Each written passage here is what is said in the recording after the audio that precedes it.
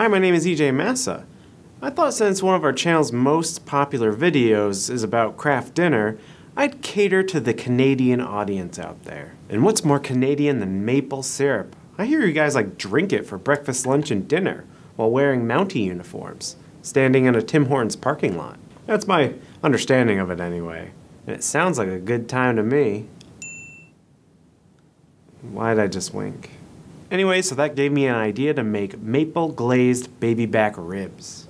And actually what gave me the idea is I got this maple sugar pork rub at a farmer's market from Windsor Hill Sugar House and decided to give it a try. I love maple sugar and I love maple syrup. I used to go to sugar houses and get those maple candies, those like maple sugar pressed into little leaves, and sometimes they're pressed into make little men, and I'd bite off the heads of the men and then I'd show the other maple men, you know, just to keep them in line. Keep those maple men in line. So I picked up some all-natural baby back ribs, poured some olive oil on them as a binder, and then sprinkled on some of that maple rub. It has more of an herby smell than a mapley, like I can really smell the oregano and thyme. I patted them down and made sure both sides were covered. I decided to use the pit barrel cooker for this one. I haven't used the grate much to cook, so I'll change it up and use that. And I stuck a chunk of oak in there with the charcoal. It would have made more sense if I used a piece of maple wood, and I actually had a piece of maple wood, but I didn't think about doing that until I already put the oak wood in there and I was smoking for a bit.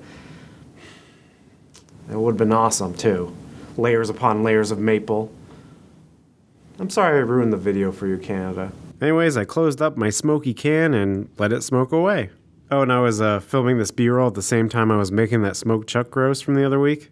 Here they are, two brothers, smoking away together. If that's not the most beautiful thing you've ever seen, then you're truly dead inside. I mean, I'm dead inside, and I still find it beautiful. While that's going, I cut 2 parts Sweet Baby Ray with 1 part apple juice and 1 part real maple syrup, and I mixed it all around. I just took the Sweet Baby Ray I love so much, and I made it all mapley. And you have to use real maple syrup. You can't be caught dead in New England with Mrs. Butterworth. We'll slit your f***ing throat. After about an hour and 40 minutes, the color on the ribs looked just about right, so I took them off to wrap.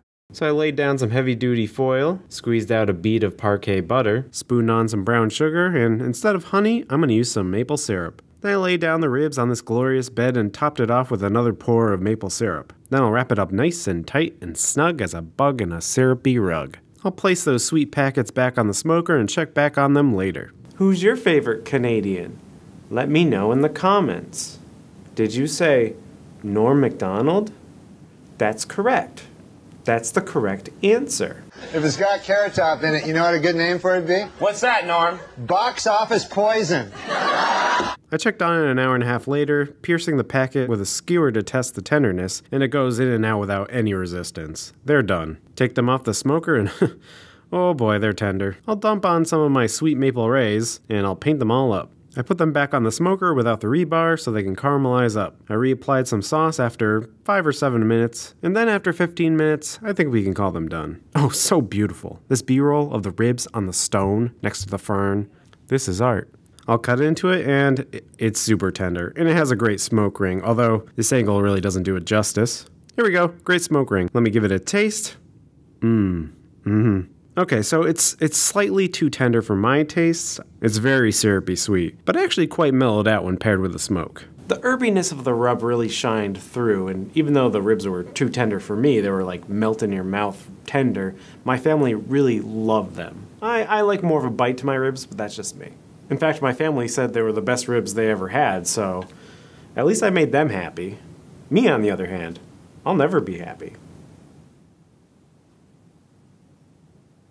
So I thought it was a success, a fun mapley spin on a dish I make practically every week for this channel. I wonder what other variations of ribs I could do. What kind of flavors could I do? Chocolate ribs? Strawberry ribs? Sour apple ribs? Who knows? And if you want to know what I cook day to day, or you want sneak peeks at upcoming episodes of EJ Cooks, follow me on Instagram. It's basically EJ Cooks, but it cuts right to the chase with food porn photography. So that's good. Until next time, bye.